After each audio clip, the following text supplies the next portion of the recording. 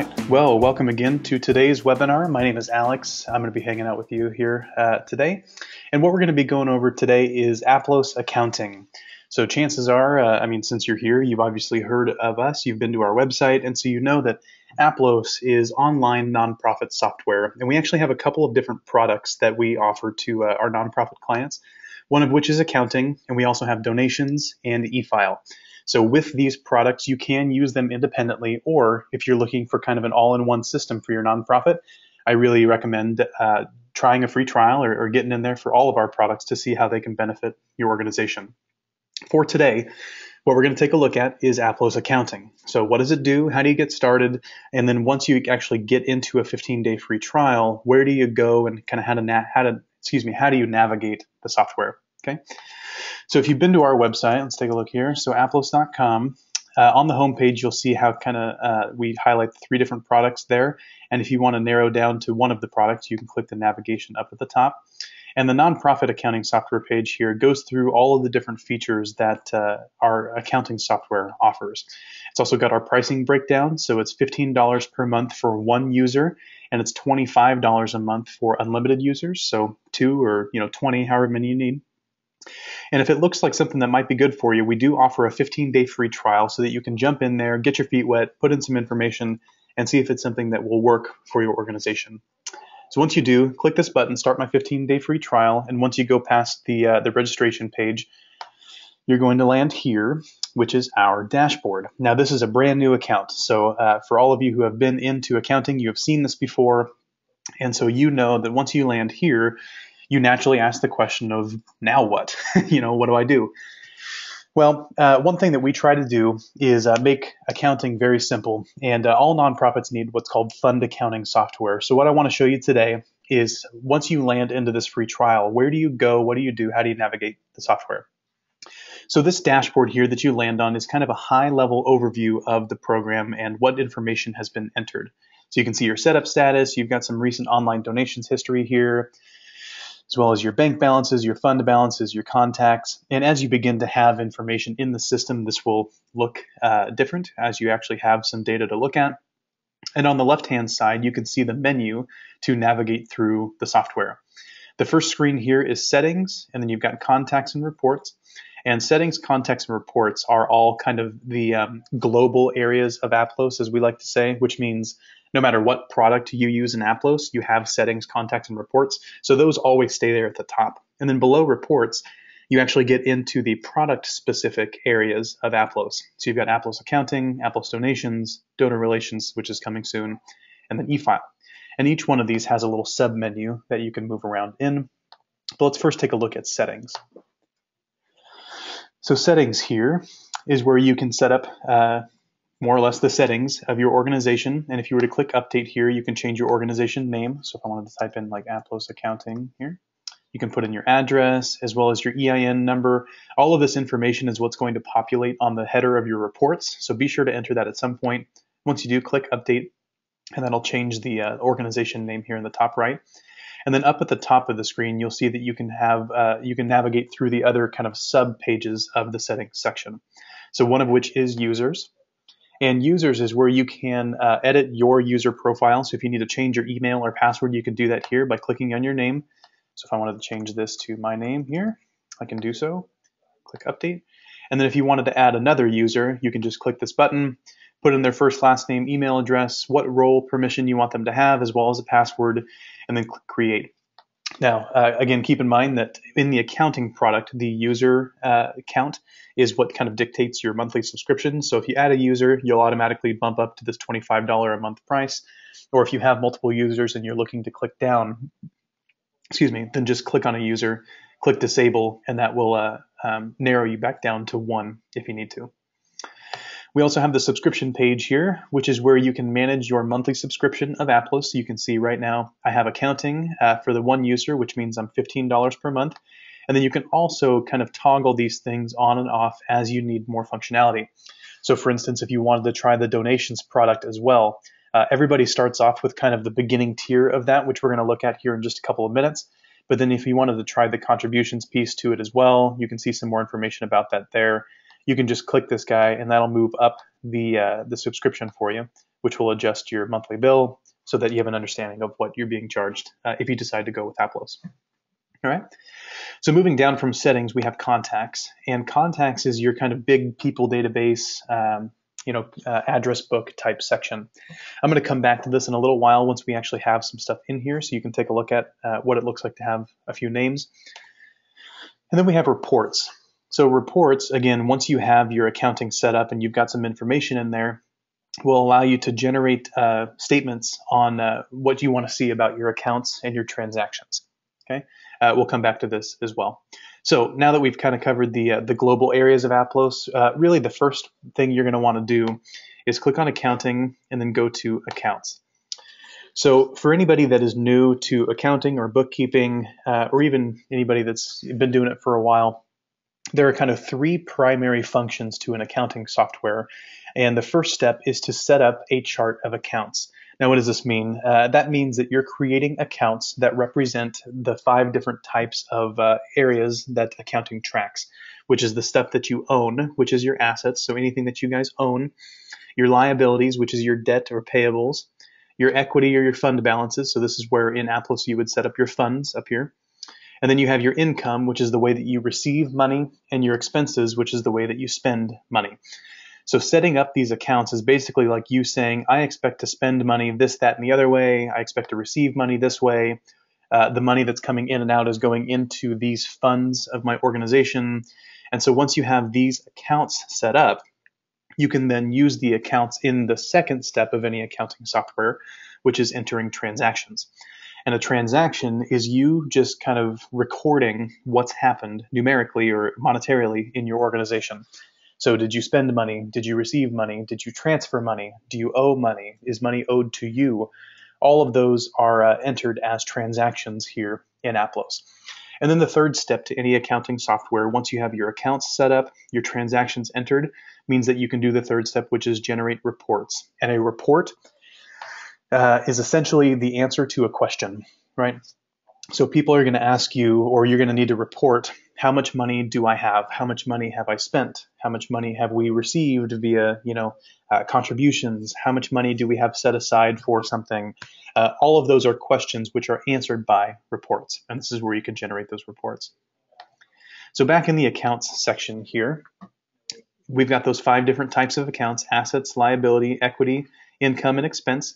And for any one of these sections, you would just click on it, and that will expand the accounts within that section. And you can see that we start you off with some accounts here automatically. Now, these can be edited, removed, deleted, changed, whatever you need to do. A chart of accounts is completely unique to your organization. So if you're just starting out, or if you are new to the things of accounting, this process is essential for you, and it is extremely important that you go through it with an understanding of your own organization and not try to copy too hard something else that you've seen elsewhere. Because at the end of the day, again, these accounts are what you use in transactions and pull reports on. So if they don't make sense when entering a transaction or pulling a report, then you might not want to create the account. For instance, if you are setting up accounts for your assets, an asset, again, is anything that you own as an organization. So at the most basic level, this is an account for each bank account that you have set up, so checking, savings. This can also be money that is owed to you that you haven't gotten yet, which is called accounts receivable. But then you can also have these things called fixed assets, which are property or items that you own. So for instance, building, or if you owned a car, or if you had inventory or something, you can create that as an account. Now, if I don't have any buildings, then it's kind of pointless to have an account called buildings. Wouldn't you agree? So in that case, feel free to click on this, delete it, and only use and create the accounts that you need. In fact, you can even create or delete entire groups.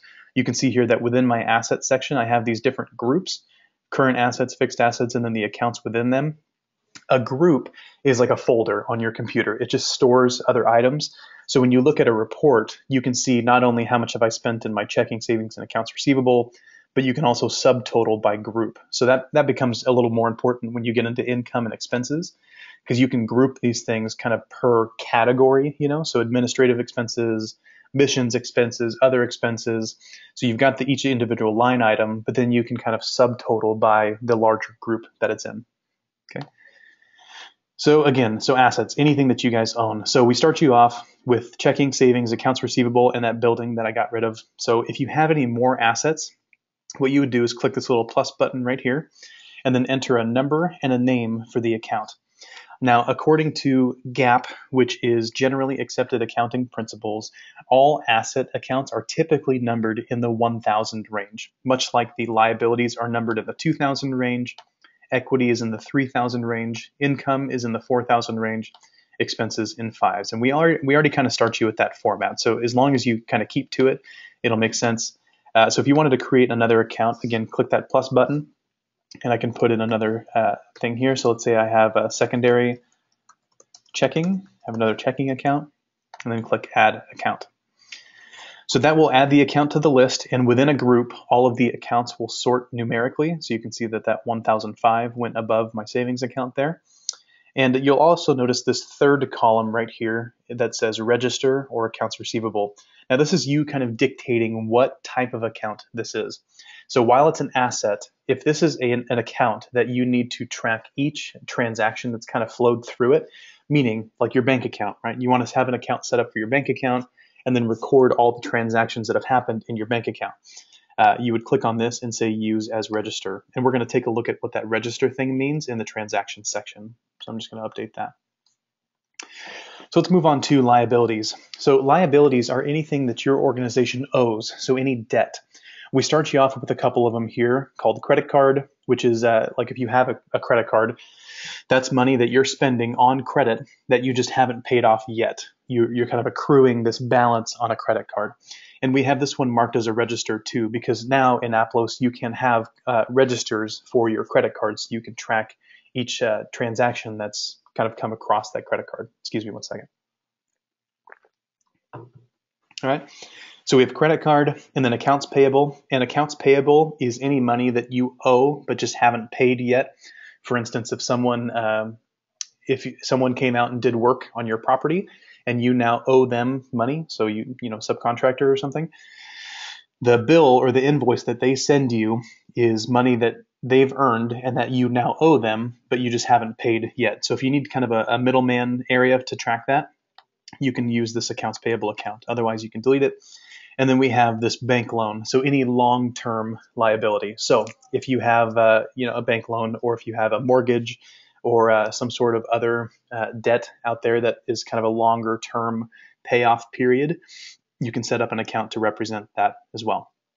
Again, this is completely unique to your organization. So if you don't have a bank loan and you don't have any long-term liabilities, just say goodbye, delete it, and then go from there.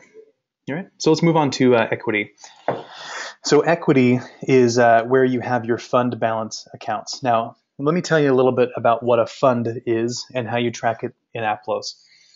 A fund in your organization is an area that has its own unique balance, income, debt, expense. It's almost like a little mini organization within your larger nonprofit. Okay. So basically, if you can think about your nonprofit right now and answer the question, I need to know how much money I have set aside for blank. That blank is most likely going to be a fund that you want to set up in Aplos.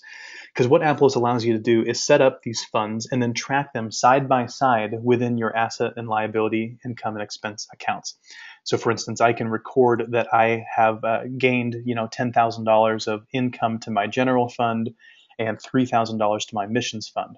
It all goes into the same checking account, but then you can view your checking account and see it kind of divvied out by what funds you have created, which again, we'll take a look at here in the transaction section. So think back to that question. How much money do I have set aside for blank? That answer to the blank is going to be a fund. So go ahead and customize these to whatever you want. Oh, and one thing that I forgot to show you here is you're actually able to move accounts into different groups if you need to. There's this little up and down orange arrow thing that if you were to click and drag on that, that'll allow you to move that into a different group. So if you need to consolidate or if you need to create new groups and move stuff around, you can. Okay. So I'm going to go ahead and get rid of this restricted net assets account group. And then I'm going to create some more funds here. So let's say I'm going to do a missions fund. Missions fund. Click add fund.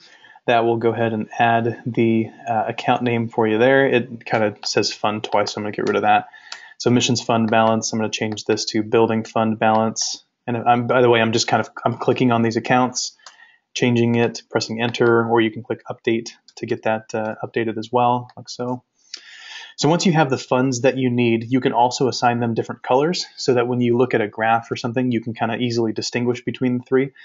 So let's say my general is going to stay black. My missions, I want to make a blue kind of color. So let's do that. And I'm just clicking on this fund and then clicking this numeric kind of field looking thing here and dragging this along to a different color, change the contrast, whatever I want, and then click update. So now if I refresh the screen, those funds will show in those different colors, and then in the transactions, I'll show you what that looks like on a graph. Okay, so let's move on to income and expenses. Now, if you guys, again, if you have any questions, please let me know, because I know that assets, liabilities, and funds can be kind of confusing if you're not familiar to accounting. So please ask me questions if you got them. It's going to be a lot easier now that we're looking at income and expense, because these are the accounts that you're actually going to use on a daily basis. So income is any way that your organization receives money. Okay, so any way that money's coming in to your organization, income. So we start you with contributions income, so money received through contributions. We have building grant income. We have interest earned.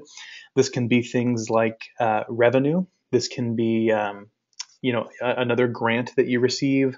You can even have accounts created for each specific fund. So if your building fund had unique ways of getting money, you can create an account for that. So it's like, let's say building, let's say 4,000. Let's do this. Let's rearrange these a little bit. I'm going to call this group building income. And I'll go ahead and change that to the building fund so that now every time I use that income account, it's going to go into that building fund. I'm going to move building grant down here, and I'll say this is building income, like so. Let me number this differently here, 1, 5. Okay, so there's my kind of building income group with my building income accounts there. So let's say I also have a grant income, so 4,005. Oops. And that's going to go into my general fund, add account, there you go. So as you're adding these accounts, you have this choice of what fund you want it to hit. And so your choices will be whatever fund you have set up, or any fund. And basically any fund just means that you can use it for any fund. It's going to default to the top of the list, but as kind of a per transaction basis, you can decide where that's going to go. So if I have contributions income and that can go to any one of my funds, then you can just leave it open. And that way it doesn't automatically choose another fund when you use it. So let's say missions income is another one.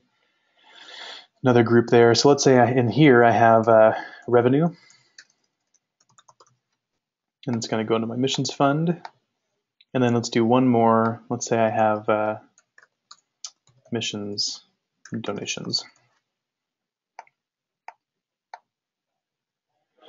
There you go. Okay, so we've got some income accounts set up. So again, any way that your organization receives money, you can kind of group these and organize these however you want using these groups. And then now expenses are any way that you spend money. So this is typically going to be the largest bucket of accounts that you're going to have because you spend money a lot of different ways. We start you with salaries, rent, bank fees, and building expense, but you can have stuff like office supplies, food and entertainment, utilities, we've already got rent on there for you. Electronics, missions, expenses, fundraiser expenses. You can literally create an account for anything that you want. And because this is so broad, I'm just going to leave it how it stands right here. Actually, I'll add one more here. Let's do office expenses, because that's pretty common. Coming out of my general fund, click account. Okay, so there are now my expenses. So kind of as a recap, this process of setting up your accounts is like setting up the skeleton for your accounting software. These are the accounts that you're going to use in transactions and eventually see on reports, which are going to answer questions for you there. So also in this account screen, you have tags and you have starting balances. Tags up here is where you can track 1099 tags. So if you need to track what vendors you're paying for 1099s at the end of the year, you can enable that. You also have custom tags and 990 tags, which add fields to your transaction so that you can kind of further classify what's happening in the transaction. I'm going to pause on that here for today, but let me know if you have questions about that.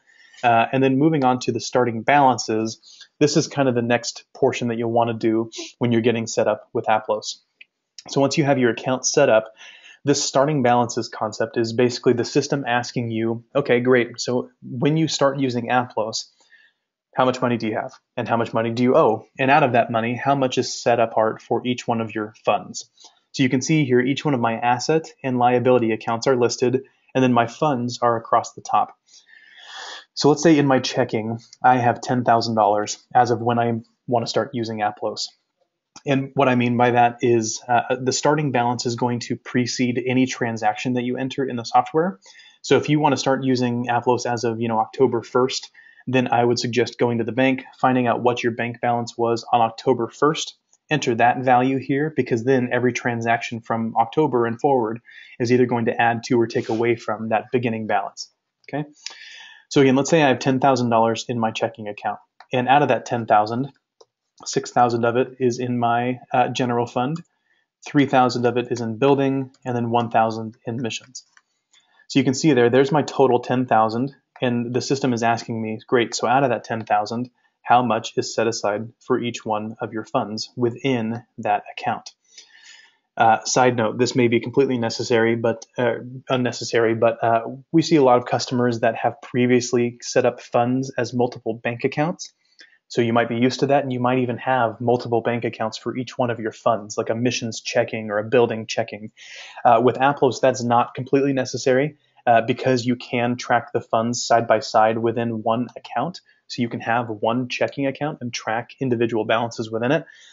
If you have that situation going on, so if you have multiple checking accounts, then either contact us or either just be wary, because what's going to happen is you're probably going to want to be tempted to create a fund for that as well. So you would need to put the money in the right bank account and the right fund each time. So for instance, if this said building checking, then my building fund wouldn't be here, it would be here. So it just gets a little weird. If you have multiple accounts, that's kind of accomplishing the same thing. But if you have multiple bank accounts and multiple funds set up, it can just kind of get a little confusing. So again, if that applies to you, then let me know. But if not, forget what I just said and we can move on. So go down the list here and enter the starting balances for each one of your asset and liability accounts. And when you're done, click Update, and that will save those values to your accounts. So now when we move on from accounts into entering transactions, we are brought to the registers screen, which if you remember, we marked asset and liability accounts as registers, and you can see my starting balance right there. So this screen, just kind of at a high level, from top down, you've got the difference between registers and journal entry. For you accounting type people who like to use debit and credit, or if you have a transaction that needs that, you can use our journal entry screen.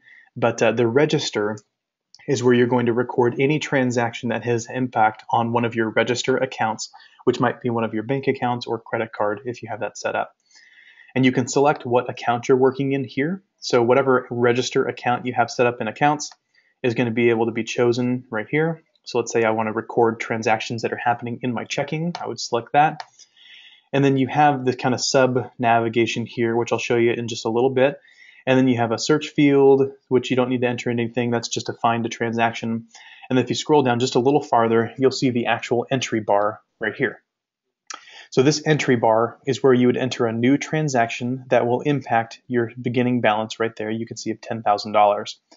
And if I scroll down just a little bit farther, you'll see this fund balances graph, which is showing you out of your balance of $10,000, how much money is set aside for each one of your funds that you decided earlier. So you can see out of 10,000, I have 3,000 in my building fund, 6,000 in general, and 1,000 in missions. All right. So for a new transaction, how would you enter that? What does that look like? Good question. In this entry screen right here, all you need to enter is a date, a payee, an account, and either a payment or a deposit amount. So this entry is asking you how much money and how did you spend this money, or what income are you receiving and how did you receive the income. So check number is not necessary. You can leave that blank. You can enter the date. So let's say on 10/2, I had a transaction, and let's say I went to Best Buy and I bought some office supplies. Okay. The payee is like the source or the destination of the money. So if you went to a store, that would be the payee. If you paid someone, they would be the payee. So either the source or the destination of the money. So there's Best Buy. So now what I'm doing is selecting an account. So here is where your income and expense accounts come into play. You're going to scroll down here, and if you're recording a payment amount, so money that you're spending, it's going to be one of your expense accounts. Or if it's a deposit, money coming in, it's going to be one of your income accounts.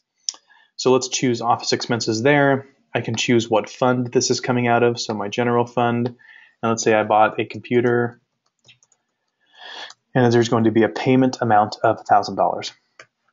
Okay, so again, once you have a date, a payee, an account, and a payment or a deposit amount, all you do is click out of here, press tab, or click enter, and that's going to save the transaction. So you can see that right there. It's going to adjust your balance, and you can see that my fund balance went down as well. My general fund used to be $6,000, but now it's $5,000 because I spent it out of that fund with that expense account. And you would do the same thing for income. So if you got a grant, so let's say we got a state of California, because that's where we are, and they gave us a grant. So let's do grant income into my missions fund. And let's say, I don't have a comment in my mind, so let's just say we got a deposit of $4,000. Okay, so you'd record that. So there's that 4,000. That increased my balance from 9 to 13. And you can see that my missions fund is now significantly increased by that income. So this becomes important for the fund accounting. So if you have a checking account and you're wanting to know how much money is set aside for blank, that's what our system allows you to do. So now when you go to the bank, you don't have to wonder, if I pull out, if I spend $100, am I spending the grant's money that I shouldn't? Or do I actually have money in my general purpose to spend right now? That's a fund accounting question that we can help you answer. So that's your register. Before we jump into kind of the other tabs here, I want to show you the advanced settings. And advanced settings is where you can turn on or off additional functionality to Aplos Accounting. This is all free. This is just depending on your needs. So if you don't need accounts payable and receivable, then don't worry about it. But if you do need this stuff, just click show, and that will then make it available in its section. And really, all of these become available in the transactions section, with the exception of budgeting, which becomes available in the accounts section. So if accounts, now I have budgeting up here, which is where you can set values for your income and your expense accounts. So that way when you record transactions, you can run reports to see how you're doing compared to your budget. And then in transactions now, we have a couple of more options. So up at the top, we have accounts payable, where you can enter bills that you owe but haven't paid yet. Accounts receivable, where you can draft an invoice to send to somebody, which is income that you've earned but haven't received from them yet. It's kind of a middleman for that. And then in the registers, you now have bank integration, bank reconciliation, and check printing. Check printing allows you to print checks for any of the payments or accounts payable that you have entered in the system. And then bank integration is where you would link your bank with Aplos. This is merely a time-saving tool. So this is not necessary. You can go through the register and enter transactions manually like I have been doing to keep all of your books up to date. But if you have a lot of transactions, or if you just want to save yourself some time, I would recommend doing this process. And what you would do is enter the name of your bank. So let's say Bank of the West, and click search. That will then bring up a list of all of the like titled banks. So you would pick which one you have, and then click login. That will ask you for your bank credentials. And so once it's added, you basically say, I want my Bank of the West checking to be linked to my Aplos checking, and then retrieve transactions. And that will that will pull a list from your bank of all the transactions that have hit your account within a certain period of time. You would then go through those transactions and assign them either an income or an expense account, and then click import, and then that will import them into your check register or register account here. So again, it's kind of a time-saving tool. It's not necessary, but if you want it, it's there. Bank reconciliation is a process that you go through that basically ensures that your bank statement and your Aplos account are accurate when compared with one another. This is a helpful process to go through maybe on a monthly basis to reconcile your month's worth of transactions. And we are doing webinars that are dedicated to bank reconciliation as well as integration. So if you have any questions, let me know. But otherwise, I'll keep you posted on when we do those webinars to kind of show you that process. But for now, we'll pause on it. But again, if you have any questions, let me know. All right.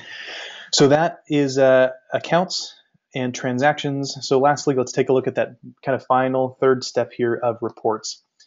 And in reports now that we have accounts set up and we have a couple of transactions entered, this is actually going to show us some information. So each one of these report kind of quadrants here is a different type of report that you can click on, or you can click on a shortcut here for a different type of report. So budget to actual or income statement by month type thing.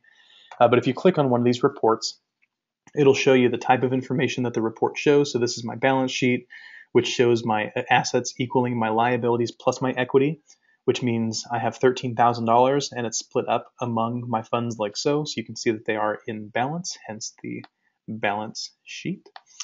And any of these reports can be customized with a date or account range up here at the top, as well as custom fields, or excuse me, custom columns here. So if I were to click this little orange plus button, I can add a column. So like if you wanted to see a balance sheet per fund, you can do that. So there you go. You can also add your logo, and then on the very right here is another report modifiers menu. So you can add some more information.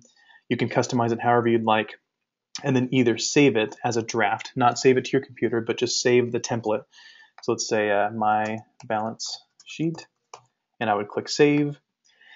So what that does is it saves all of these parameters that I added to the report. So I don't need to build this every time. I can just click on my saved report and it'll give it to me.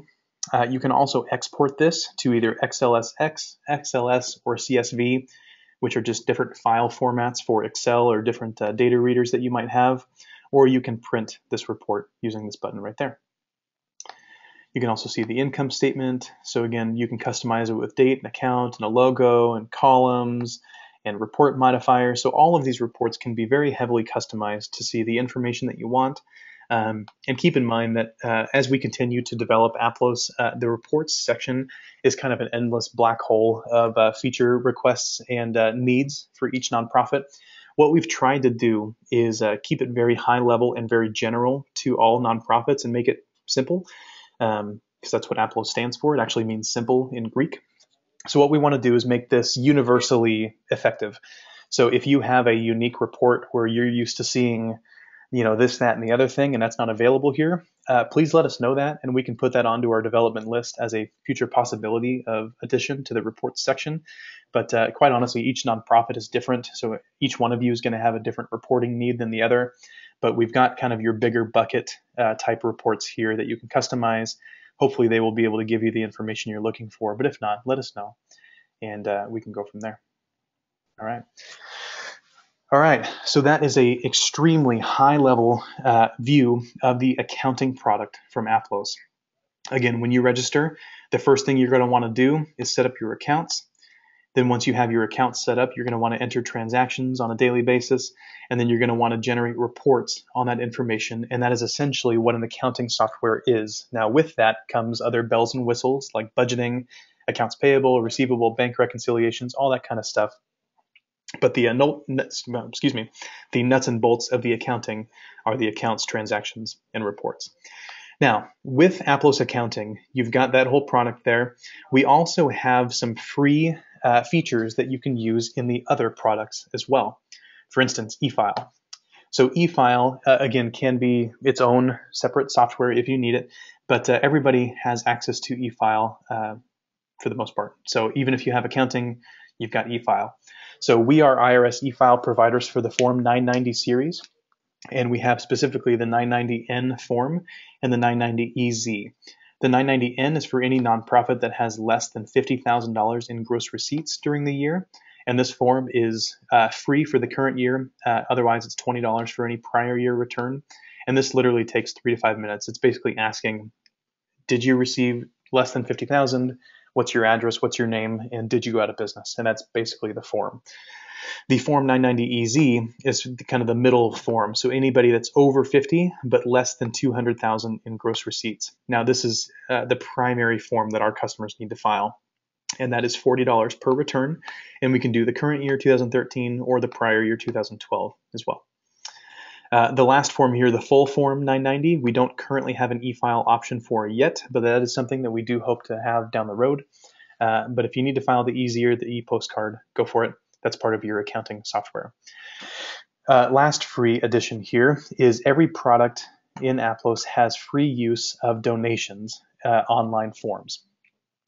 What does this mean? Okay, so donations, we have a whole webinar that kind of is dedicated to the donations product. So if you're curious about that, let me know and I can send you the link or give you some more information on it. I won't spend a ton of time on it today, but just know that you're an accounting customer. You have access to purposes and online forms, which basically means that you can set up an online donations profile with us and WePay, who we've partnered with to provide this service, which means you can create customized forms that you can then put onto your website or send out via email and begin to receive online donations into your account. You can also choose to link those with your accounting. So if you want every time that an online donation comes in, if you want that to increase your bank account, you can. Otherwise, you can have a completely separate donation record and accounting record, and then just make sure that the two are in sync at some point. Okay. All right, so that is Aplos Accounting with free features from donations and e-file. So what I'd like to do now is open it up for some question and answer time. I see a couple of questions have already come in, so I'm going to pause myself for a couple of minutes and see what comes through. And once we're done here today, I'm going to send you all an email just to touch bases and say thank you for showing up. So if you have any follow-up questions that we didn't get answered here today, let me know, and we'd be happy to walk through anything with you.